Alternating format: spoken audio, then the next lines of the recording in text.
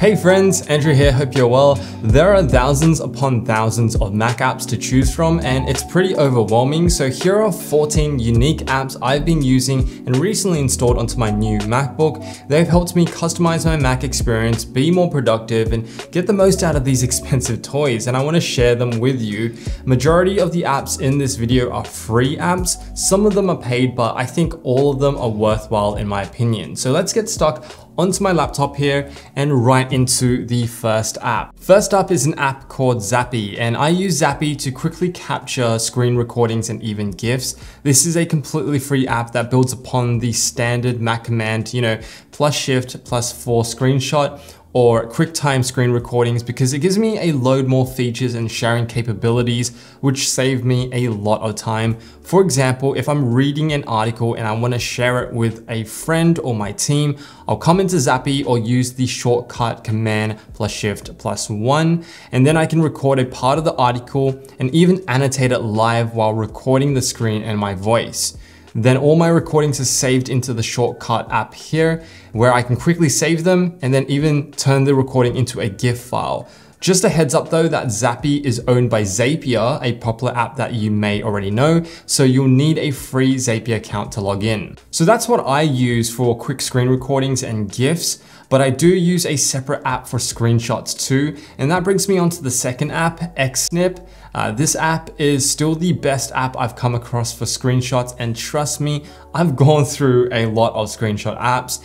Xsnip is the fastest screenshot app I've used. It gives us a boatload more features like ratio lock-ins, auto window snapping, and holding shift to capture multiple screenshots at once. It's an app that gives you more functionality while still feeling like a very natural, organic Mac app. It works just as smoothly as the native screenshot function, but with more functionality. Plus, it's also free, so what's not to love?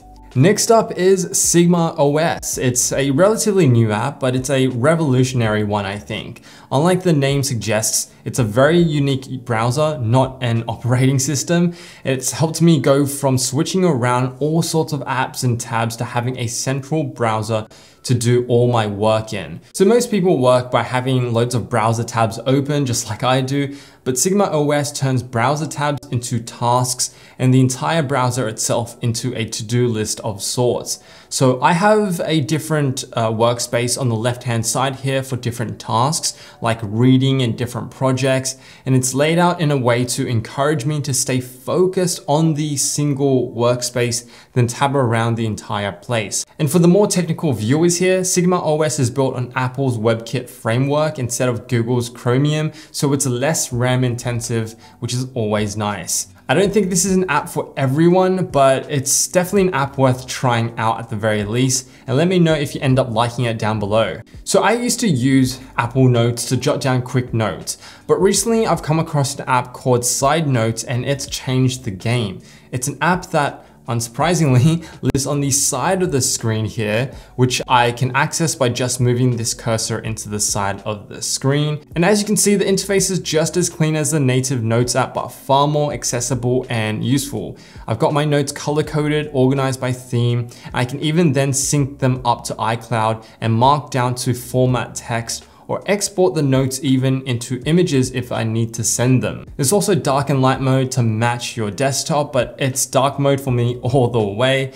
I use it for quick scribbles when I've got, an idea or I need to collate info when I'm researching products and things like that. Best of all, it's hidden from view and also just there when you need it. I'll drop a 20% discount link to this app in the description box below for you guys to check out. Next, Clean My Mac X is always the very first app I download and always the one that I recommend to others. They are today's video sponsor, but even if they weren't, it's genuinely an app I'd be recommending and have been using for some time now. It's even been notarized by Apple themselves and is one of the longest running apps. It's a one-stop shop when it comes to the maintenance of my Mac. And with a single click on this button here, the app scans for unnecessary junk and liberates our Macs, giving us back gigabytes of space and frees up RAM space immediately. Under the application and files on the left-hand side, you have an uninstaller tool to help correctly delete apps. Updater to keep every Mac up to date automatically, extensions to keep track and clean up extensions you may not need, and under files, these tools help visualize the biggest space wasters, locate your largest and oldest files most likely to delete, and the shredder tool here, which securely wipes out certain files or documents completely. There is a ton of features jam-packed into this beautiful app here.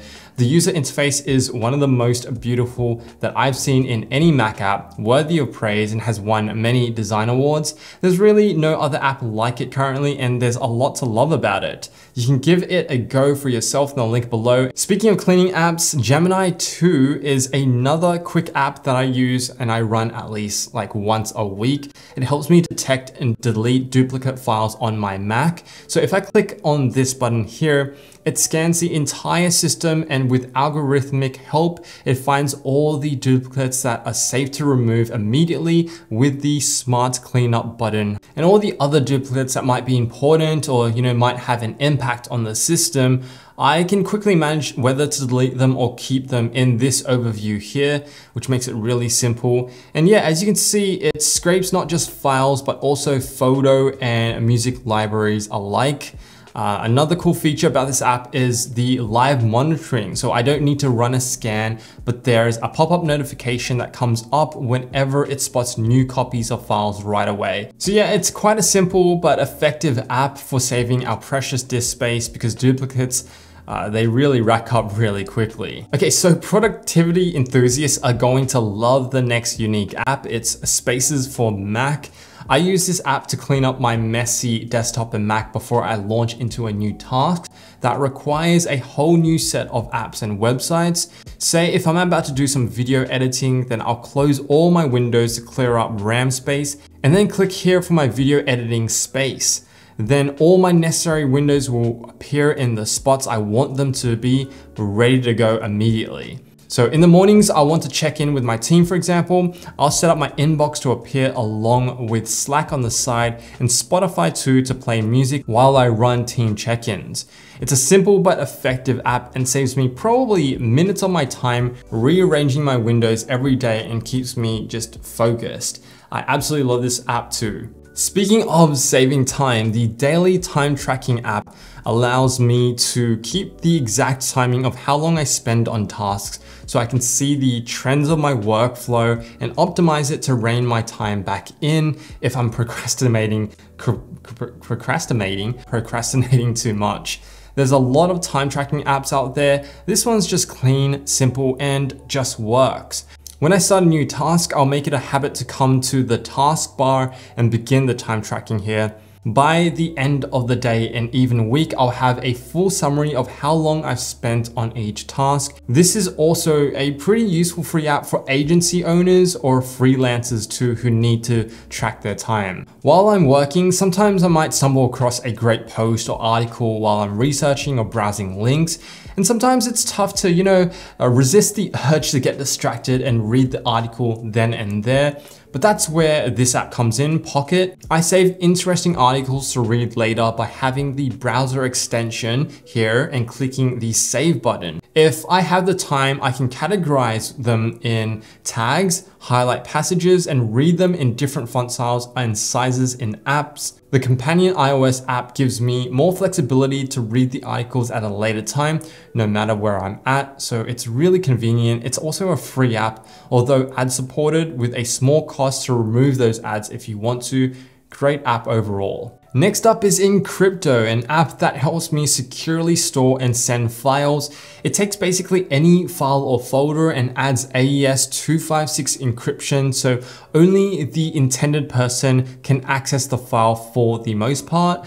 When I store important information on a drive or before sending confidential documents, I'll secure it with Encrypto by dragging and dropping the files into the app and adding a password. To decrypt it, it's as simple as entering the password and voila, you can access your files. I just love how simple and discreet this app is, and I don't use it like all that much, but when I do use it, it just works as well. For those of you who may want to take care of their battery health when it comes to a new Mac, which is particularly important if you plan to sell your Mac later on, then the battery health app here is a must get. It keeps track of things like the max milliamp charge, the temperature of the battery, and the overall health of your Mac's app. Also, if you just got a brand new Mac, it's worth downloading this app right away and making sure you didn't receive a Mac with a faulty or subpar battery. It gives you that sort of information immediately. You can see the manufacturer date, age, and the charge cycle count of the new battery.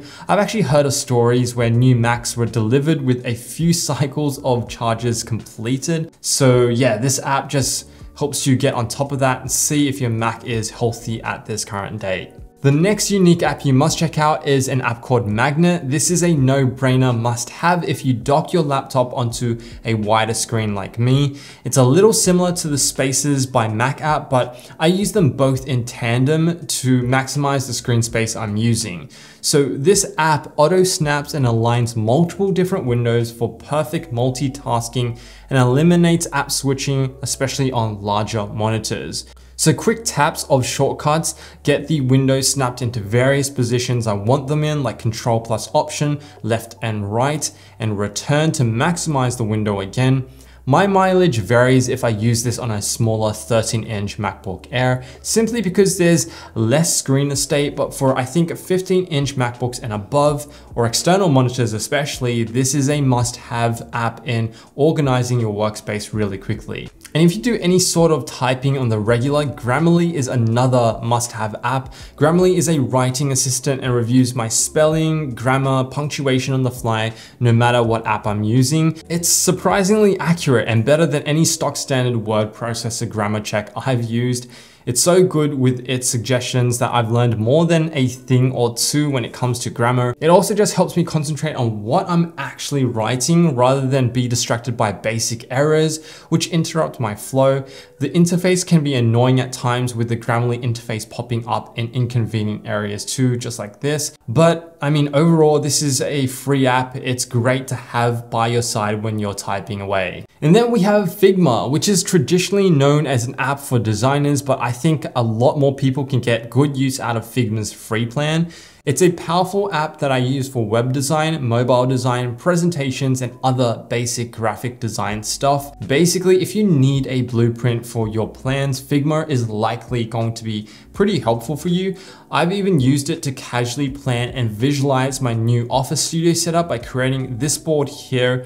And this board here is just basically a collection of mood boards and pulling in all my plans into one spot. It's been really useful to use, and FigJam is also another one within the Figma app where it helps you better brainstorm and chart tools. I've used it over and over again, and it comes integrated into Figma. It's another great planning tool, design tool at your disposal. So yeah, overall, I think it's a great thinking and communicating app that has many use cases. So these are the apps I've been loving and hope you end up loving them too. Let me know if you do. And also, if there are any apps you'd recommend, let me know down in the comments below. I am a sucker for apps and love testing new ones out. And while you're here, I'll leave a video right here where I share the best budget tech and desk accessories to complement your Mac and desk setup. Don't forget to like if you've enjoyed the video and sub if you want to see more tech and lifestyle content from me. And as always, thank you for watching. I'll see you in the next video.